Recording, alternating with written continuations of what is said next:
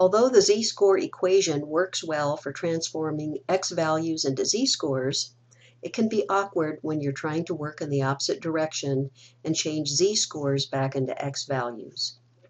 On the right side of the slide is the formula you will use to transform z-scores back into raw scores.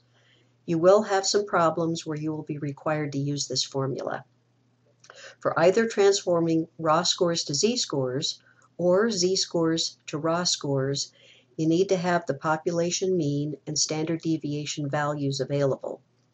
If you're working on a problem where you start out with a distribution of raw scores, you will be calculating the mean and standard deviation using the formulas you learned in chapters 3 and 4.